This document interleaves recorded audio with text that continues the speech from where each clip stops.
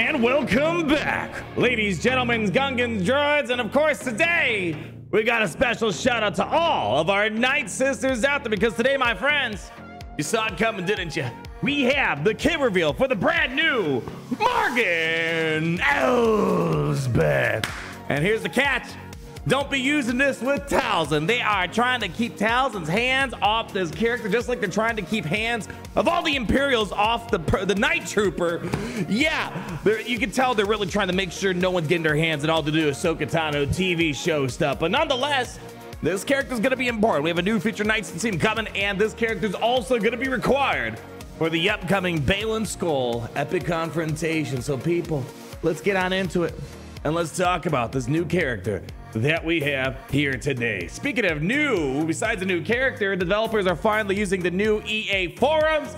They don't have dark mode as far as I'm aware, so if your eyeballs get burnt out, don't blame me. It's EA's fault, people.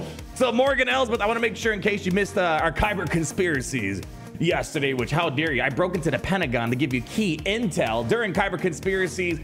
I showed you guys this puzzle that was unlocked over the weekend and broken down by our puzzle masters that kind of told us that Morgan Elsbeth's kit reveal was coming today, which it has.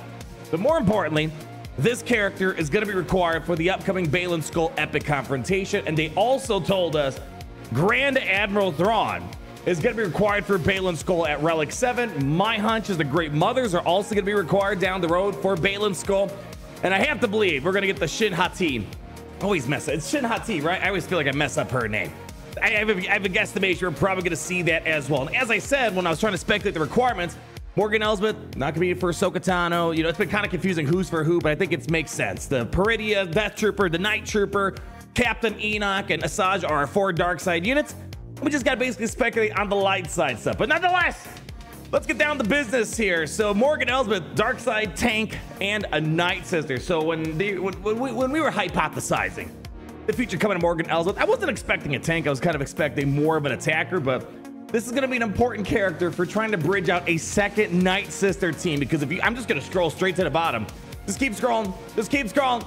As you can see right here, they do not want Talzin playing around with this girl here. Defeated allies can't be revived. This effect persists through defeat. And what is Talzin teams all about with Marion, all that good stuff in DACA? They rely on tons of revives. Not here, not here. So it's probably going to take a minute for us to fully appreciate this team. As we're going to see throughout this kit, they're trying to make Acolyte and Nightsister Spirit viable in this second string team that we're having. Also, developers kind of alluded to that maybe Night Trooper could figure its way in here. I think Night Trooper's got a much bigger purpose down the road. But as it says right here, it sets the stage for a new Nightsister squad. And in their FAQ, as they say here, why does she prevent Nightsisters from reviving? We want this new Nightsister squad to feel distinct from the existing one that centers around plague and revives. Additionally, this allowed us to put the power we wanted into Morgan without concern of lifting Talzin's squad a little bit too high. Marquee event's gonna be later on this week, July 18th, so don't worry. We're gonna whale or fail our video game division on the money. We're gonna see what we can do with this character. In the meantime, no exclusive Datacron tied with her, but they do allude that she will have a Datacron in an upcoming set. So whenever the orange set, whatever it is, expires, we're going to get a new Datacron set. So there you go. And as they say, the Great Mothers are coming soon. They are going to be the leader of this new squad. So we don't quite have it. And as I said, Morgan Elsbeth will be required at Relic 7. Yeah, these epic confrontations, they're dialing up the ante. And as I said, I think I'm predicting Bo-Katan Mandalore is going to be required for the Ahsoka Tano Galactic Legend. And they haven't confirmed anything about Galactic Legend Thrawn, but I feel like there's going to be a Galactic Legend Thrawn. And I'm just making a guesstimation that Baylan is going to be required for Thrawn. Time will tell. Listen. We don't even know the Ahsoka stuff yet, so let's not get too far ahead of ourselves with the idea of Thrawn. So with all that preliminary stuff out of the way, let's get into the actual abilities. Blade of Talzin. So it's cool that we have this version. I wasn't sure if we were going to get the one we saw from Ahsoka, or maybe the the Beskar Pike version that we saw on the Mando TV show. I think it makes more sense. If you only could have one Morgan, it'd be this one right here. Deal physical damage to target enemy, and Morgan gains defense up, protection up for 1 turn. And if the target enemy is afflicted with a defense down, the weakest other non-tank Nightsister ally stealths for 1 turn. If Morgan is taunting, inflict the target enemy with vulnerable. As we're going to see, We only can see bits and pieces right now, but they're trying to leave wiggle room for these opportunities to land big hits. Offense ramping, vulnerability trying to be applied, and also relying on the stealth cheese. It may have been a minute. For those that maybe haven't played the game that long, Acolyte was always kind of this interesting thing. Getting Acolyte to just stay under stealth. I think it was one of those strategies used for the Sith raid at one point. It was kind of funny. She stays under stealth, just keep doing basics. They're trying to lean into the stealth cheese, I think, for this one. And again, we got to wait and see for the team to come to fruition. But that's kind of what I'm expecting. Then we have our special one. My loyalty, my life. Cooldown of 4. Got to mass buff the spell. The spell, all buffs and all enemies. Those are always good. You got to remember, we're trying to build a new Nightsister team, right? And we don't have a lot of great pieces. So between the Great Mothers and Morgan Elsbeth, they got a lot of work ahead of themselves. So you need big things like swarm attacks, big heals, buff the spell. So we're going to see a lot of those big hitting items in this kit alone. Mass buff the spell. All Nightsister allies cover 50% health and protection. Big boost right there. Defense penetration up again, trying to line up some big hit opportunities at the Nightsister Spirit and Acolyte, as we're going to talk about. If Morgan is taunting, all Nightsister allies gain 20% turn meter and tenacity up for 2 turns. So right here, you got yourself a buff the spell, big health protection recovery, ways to jack up the damage, turn meter boost, and tenacity. That is a lot jam-packed into this ability right here. But people, we aren't done yet. Let's keep moving along, my friends, because now we have Let None Pass. 4-turn cooldown, and it's got an Omicron that we're gonna be playing around here. I gotta say, the only thing I'm a little disappointed about this character so far, I know I'm kind of jumping the gun. I was hoping the animation to be a little bit cooler. They just seem okay. They just seem okay. You know, she bows down, you know, she does a little slice there, and you know, then another slice. It doesn't seem as cool as some of the other stuff I was expecting. Anyways, let's read the abilities. Deal physical damage to target enemy, blind them for 1 turn. Armor Shred is also inflicted for the rest of the counter, and you get to call all other Nightsister allies to assist. It feels a little reminiscent of the Armor's assist. She does Armor Shred, calls everyone to assist, kind of something like that.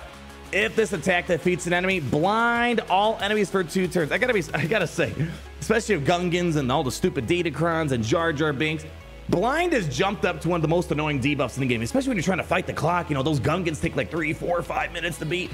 You're just smashing buttons. It's like, oh crap, I was blind and I wasted ability. Blind is, I think, becoming my most annoying debuff in the game. Fear, it was Fear at one point, then Stun. I think blind's up there. So don't underestimate blind. It can be a little annoying. But also, let's throw on the Omicron. What do we got cooking here? In Grand Arena, you got my attention. None of this territory battles, galactic challenges, conquest, territories, Grand Arena. That is the prime home center, the heart of Galaxy of Heroes. You're gonna stagger the target enemy for 2 turns. Expose all enemies and inflict them with buff immunity for 2 turns. Ooh, man. That's a lot right there. Buff immunities, I feel like it's, we talked about blind being super annoying. I feel like buff immunity is a little underrated. Hasn't made its way, you know, buff immunity I feel like hasn't been too important since like the TIE Fighter pilot days. This is gonna be important, I think. Getting buff immunity out there. If the target enemy is inflicted a defense down, Nightsister allies deal an additional 5% damage, and the cooldown of their abilities are decreased by 1. And then all Nightsister allies gain Frenzy for 1 turn and 50% protection up. That sounds kind of nice. It sounds kind of nice. The only downside you got to be cognizant of is the fact that this thing is tied to a special ability. That's the only downside. Generally, I prefer Omicrons on unique abilities because, you know, they kind of stick around a little bit longer. They're a bit more valuable, but otherwise, it's got a lot of nice stuff. Expose, again, trying to get some bigger damage out there. Buff news is going to be really important for a lot of those buff-heavy teams out there. Getting the cooldown decrease, the Frenzy, big. That's a big chunk of protection up. I'm liking it. I'm liking it. And we haven't even seen the full picture on these guys yet. And then moving down, we have our unique one, Preordained Destiny. Zeta ability. At the start of the battle, all Nightsisters gain 10% critical chance defense, max health, and a 30% tenacity boost, and a 50% max protection boost. Whew. And I only can imagine the Great Mothers, they're going to have a lead that enables this to get even better. Whenever another Nightsister ally stealths, they gain 15% critical damage for 1 turn. Now, we're going to do a little reminder, because I know it may have been a minute since the last time we really opened up the Nightsisters kit. So whenever a Nightsister ally stealths, they get 15% critical damage for 1 turn. Morgan's going to taunt for 1 turn, and all Nightsister allies recover 25% health. And I think this stealth is going to happen a lot more than you probably are anticipating. I mean, I'm kind of spoiling it. I think Nightsister Acolyte's going to help, but also keep in mind, she's got ways of getting other people under stealth here, as you can see from this basic ability right here. Blade of Talisman. If the target enemy's inflicted defense down, the weakest other non-tank Nightsister ally stealths for 1 turn. So I think that's going to be kind of important just by looking at that alone. So that should happen quite often.